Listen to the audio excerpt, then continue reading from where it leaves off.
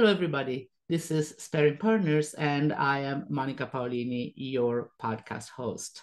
And today I have a very special guest. It's Magnus Olden, the CTO at Domos. And he is special because he's going to talk to us about somewhat of a different perspective, which is the perspective of the application developers when it comes to APIs. So a little bit of background on the topic here. I'm working on a report on APIs, and as I'm doing the research for the report, I'm finding out very interesting things. And clearly there is a lot of interest on APIs, but and I would say one area that we don't focus, I think, enough is the view from the application developers. So it's all good to have APIs that are standardized, that all operators have, and all of this, and they're going to be useful for application developers. But let's just look at it at APIs from an application developer perspective. What is that they're looking for? And so we all hope that they're willing to pay for it, but under which conditions are they willing to pay? How much? And I'm not talking about the dollar amount here, but how do we think about it? How can you make the APIs attractive to them? Because it can be a good thing, but will they appreciate it? So, Magnus, welcome to the podcast. Thanks, Lon, and thanks for having me on. So let's start, and maybe you can introduce yourself and tell us why you have such perspective on the APIs.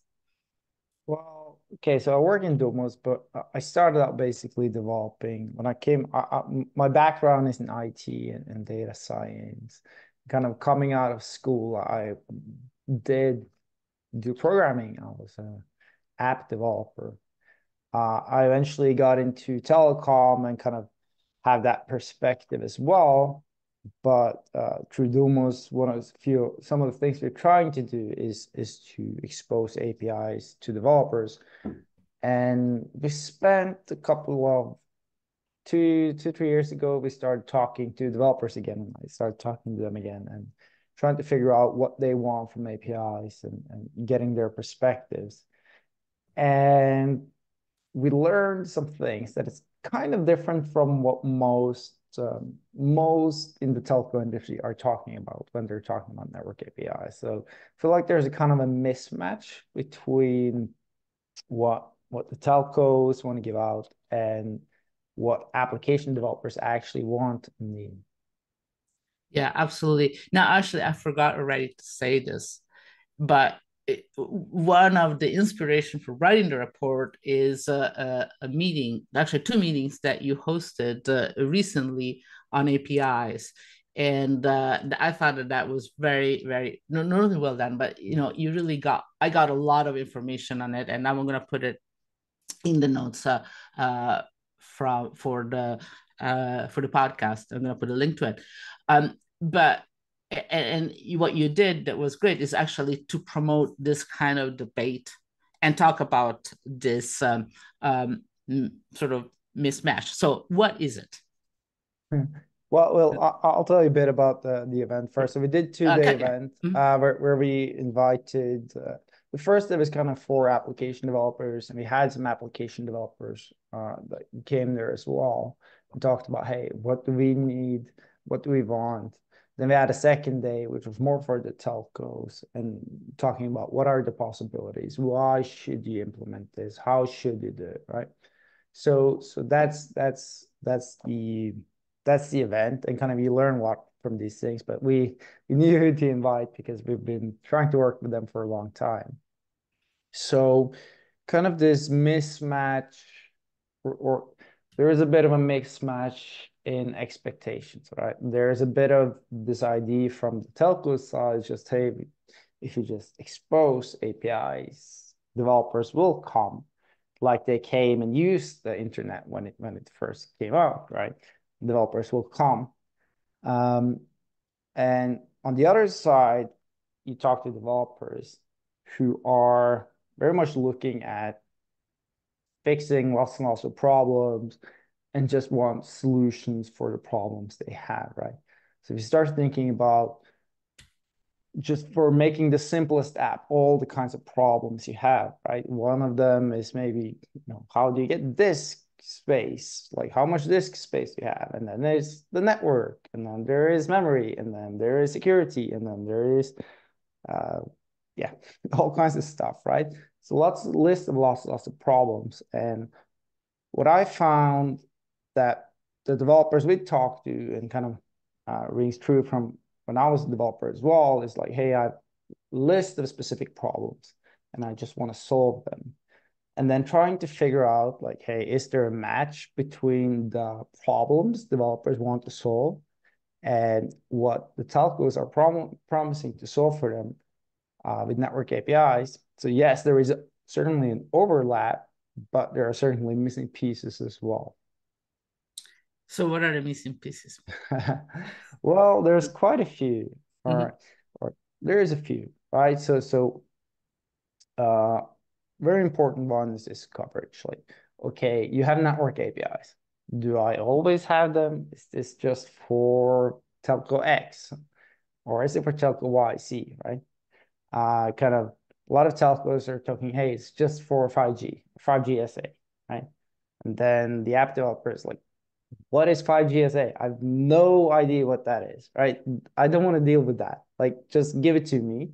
And if it's there, I might use it, but I don't I don't have a concept of 5G SA. So that's very much one problem. Like, is there coverage? Who does it work for? Does it work for every operator? Does it work in every country? Kind of like many apps are multinational. Of course, some are not, but a lot are. There's use cases on both sides of that aisle, but both kind of we need like at least one country's coverage before most apps make sense, right?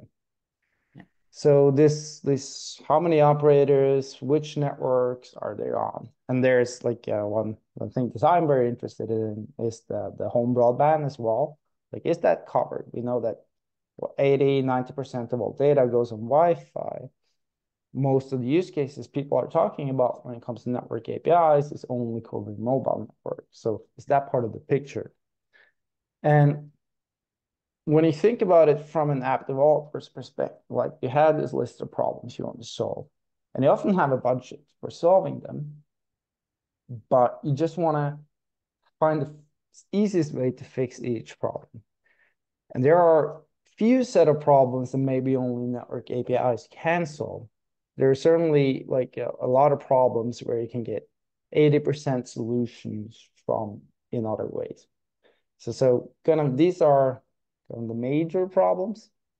And then there's more technical problems in discovery and like how you figure this out and security and privacy and these kind of things. But I think you can make network APIs quite popular if it was had global coverage instantly and all networks and whatnot. Yes, and absolutely. And this is an issue. So coverage. So whatever an operator does individually, it's just not going to address the need of the app developers. You need to have multiple operators moving in the same direction. And also there is also the Wi-Fi inclusion because as I say, most of the traffic goes through Wi-Fi, above 80% probably. So if I'm an app developer, whatever I'm doing, I need to have the API that covers all the networks in whatever areas possibly, and Wi-Fi as well. But now the GSMA Camara APIs are mostly focused, although not they're not tied to the cellular networks. As I just say, as an app developer, I don't care whether it's 5G, 4G, standalone, or whatever. I just need it to work for everything. Yeah. So how do we go past that? Well, I think like maybe a bit strict. Like there are for sure use cases where you only that is fine where it's only 5G, like I don't know, Right. stadium use cases, campus networks, these kind of things. Like so those definitely exist.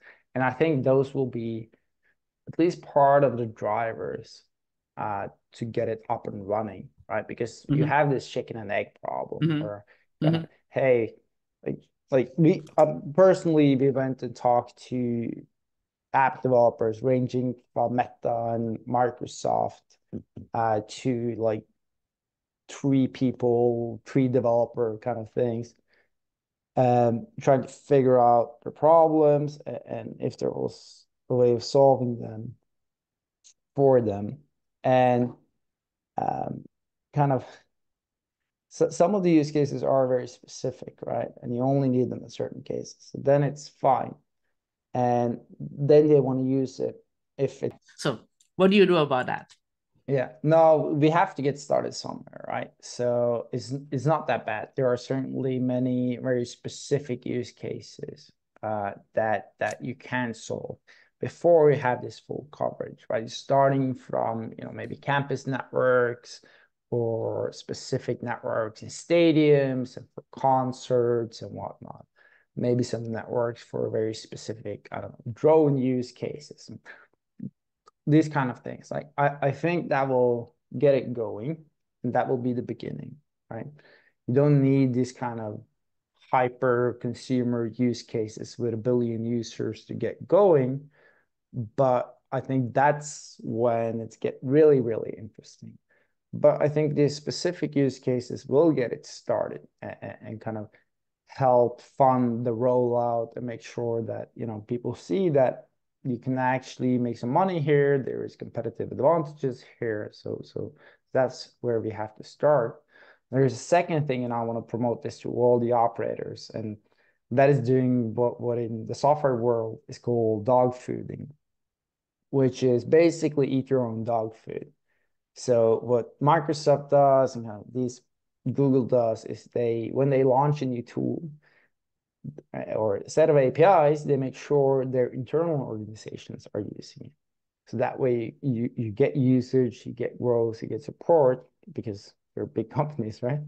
And I've seen some operators are starting to do this as well, where they are starting to expose APIs, but they're also using them themselves, right? So if they're exposing APIs for upgrading your data packet, they're using that same API in internal processes as well. And kind of using these combined, I think, is the key to kind of get the ball rolling because it is a chicken and egg situation.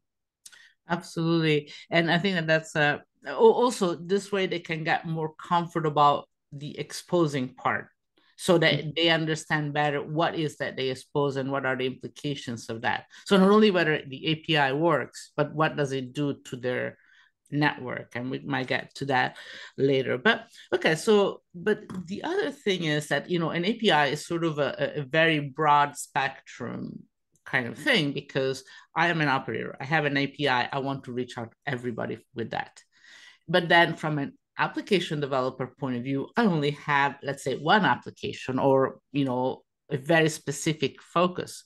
So I'm gonna need a subset. I might need to have it set some parameters. So you kind of like you branch out with an API, reach everybody, but then you want to kind of narrow it down so that the API is useful to a specific app developer, right? So how do we get to that part?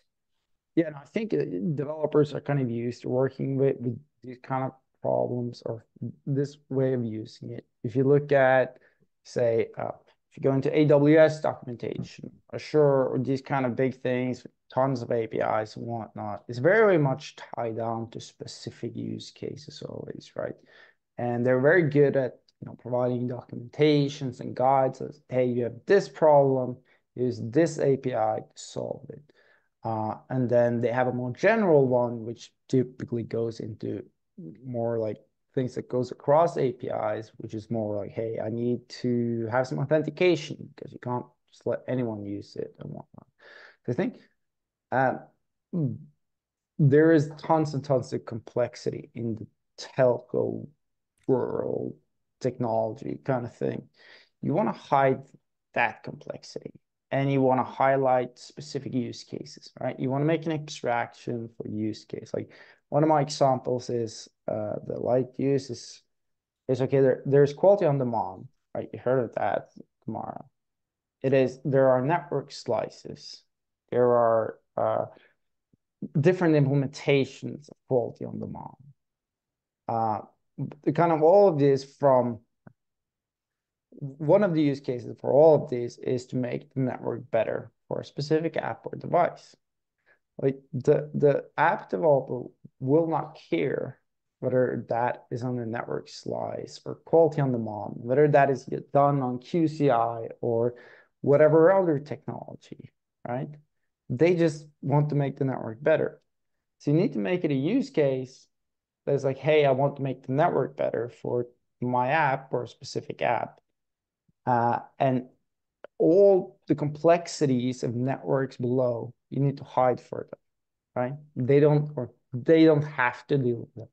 So what this kind of API provider typically does is they make it layered, so you can go into the detail if you want to, but absolutely most will just do the simplest thing, right? So this is kind of the challenge, I think, for a lot of people in the telco world, is to think or say, hey, we expose network APIs, but they're very often very complex and very often uses about 15 different three-letter acronyms. So no one understands them outside the telco business. And everyone is scratching their head, right, if you're coming from the outside. So this is gonna, I think, you need to turn it around and say, hey, like, this API solves that problem. Here's how you do it, done, right? That's it. It can't be more complex than that. Yeah, now you mentioned network slicing, and that's all related with the, quality of experience, quality of demand, and things like that. And right now, maybe, okay, we're still kind of far away from actually getting it off the ground in major ways, but let's say it's wildly successful. Okay. You have a situation where you're going to have a competition. So you have your API exposed in all your capabilities. But where is that app developers are going to be more willing to pay is where there is less capacity. Otherwise, you don't need to have network slicing. So you are in a downtown area, whatever, high density area, everybody's willing to pay for it because this is wildly successful, but the operator cannot just sell it to everybody. And so you need to know how likely I am that what I'm paying for is actually going to deliver, or that I'm going to be able to have that kind of a thing, that kind of quality of experience when I need it. Mm. So there is a sense that if it's really successful, we still might have a problem because the network resources are what they are. So how should we think about that from the application developer point of view? No, like, this is back to what one of the things Domos is doing, right? So that's one of the things we try to help telcos with, is to simplify this equation by using proper math to calculate kind of probabilities of meeting different SLAs and network requirements, and kind of try to calculate what we call a proof of enhancement, or what is the likely improvement of using different techniques, and also what are the side effects. But I think in the case where this is widely successful, right, then there certainly is going to need a controller that is much smarter than what we see today.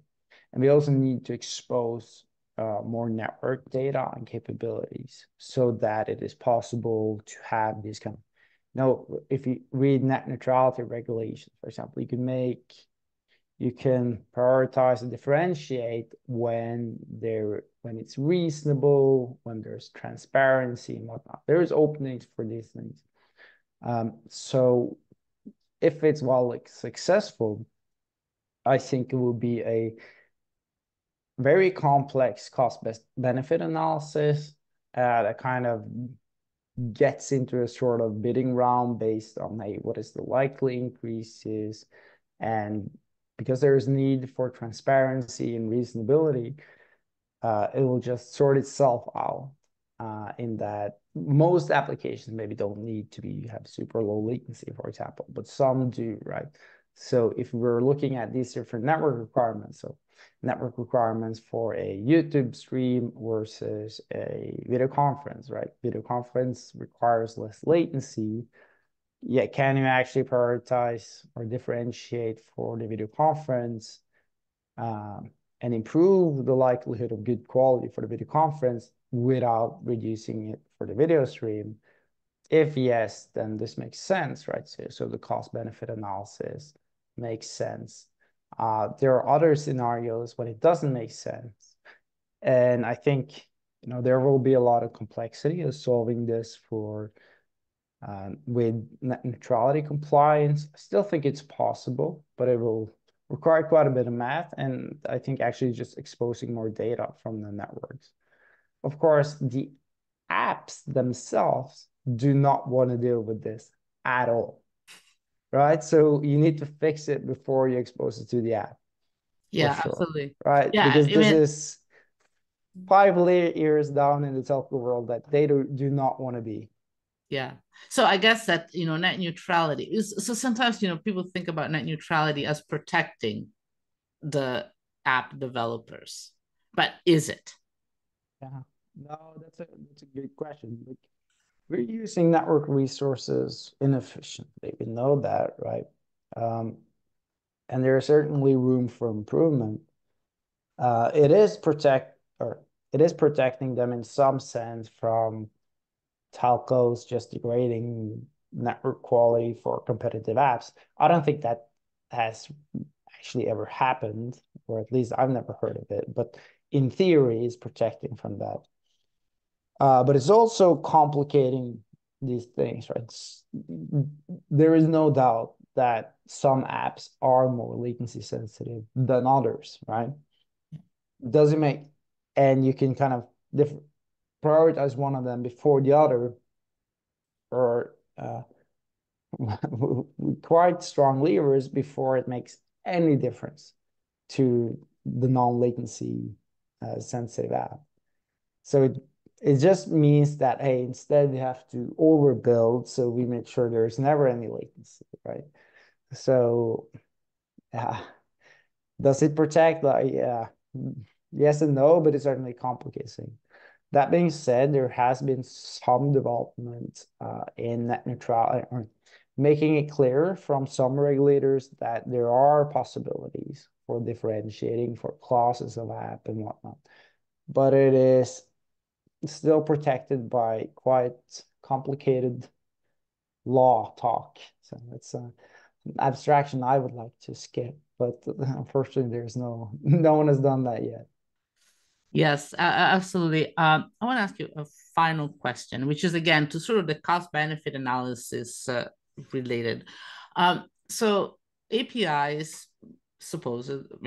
hopefully, once correctly implemented, are going to make the life of software developers easier, and therefore they're willing to pay for it. That's the logic. However, there is a substitute to it for most of the APIs. And maybe there are some specific things where you do need an API and otherwise you cannot do it. I mean, an API from an operator. But let's say fraud. I mean, people are dealing with fraud today in some ways. Now, APIs will make it easier and better, but you do not really, really need an API to protect yourself from fraud. So if I'm a bank, I'm going to be willing to pay for it, but only to some extent and only to the extent that that's actually really helping me. So coverage is one issue, but willingness to pay is another one. And for most APIs, as far as I understand, there is a substitute that doesn't require an API from an operator. So how do we think about it? How important are they in actually solving real problems that cannot be done otherwise? Or that you don't have some sort of like location, where people are, even if you don't have access to the network uh capabilities. It's just not as precise, but Yeah, no, actually, I think it's more precise often, but okay, right. there's a different there's a different thing. Now, so I think let's do the fraud case, or actually both the cases you talked about. So, which is, yeah, so let's do the location one. And there is not, maybe it's not simpler, but less likely to be spoofed, right? So the way we use location today is like you look up a GPS, you get this, you use an API for that on the phone, or I don't know if you in the browser, you see like, hey, would you allow this app to get your location and whatnot? So there are very simple way of getting the location right now. The question is, and I think this is in the bank case, like very security concerned cases, this is not good enough because it's very easy to spoof a GPS, right? You can buy, I think a $20 device on uh, the internet, maybe not legally, but you certainly can buy it for a very low price that will spoof your phone's GPS, so it will think it is in a different location, right? This is a very easy, simple thing to do. Uh, for these like very specific use cases where you really need to know, like someone is who they are, telling you they are at the location they are telling you. There is not really a good substitute for what a telco could provide, because a telco say, hey, VR can triangulate. Like it doesn't even matter if it's how precise it is, but in general, it's in this location, right? We know that Monica is at her house. She's not a deep fake I'm talking to right now, right? This signal is coming from her house. Oh, I think it's not a deep fake. You never know. They're getting pretty good. So the GPS case or the location thing is very much, hey, here's a more secure way. And again, like for most apps, they will not start using uh, network APIs to get location, because there are very simple ways of getting location. And there are APIs for that millions of people have been using, and it's free, right? But for very specific high concern use cases, that can make total sense, right? So that's one example. So you can start out with this specific use case, and I think that's the way to get the ball rolling. You start out with these specific use cases, and then what we hope will happen is that, hey, this is just a better way of getting GPS or getting location, so we will just start using it. You start using it in one app, you start using it in another app, right? And I think, yeah, with the advent of, or what we're looking at AI now, like, is this person a deep fake, will get a much more relevant question, right? Are these people, how do we verify that people are who they say they are? I think, like, I discussed with some enterprises who really want to like have strict rules that you can only work from the office or your home, but they have no way of verifying that you're at your home, right? So these kind of things, like I think there will be lots of use cases around that. Around with different like SIM swap, like fraud use cases, I think is similar. Network quality is of course one thing where there is the only way you can do that is by working with the network, right? There is no other way. So I think that that will be use cases as well. Um, but yeah, in general, I think just let's start making these very specific use cases clear, and let's get people to start using them. And then I think it will evolve from there. Absolutely. Magnus, unfortunately, our time is up, but thank you so much for sharing your thoughts with us today. Thank you for having me. It was great.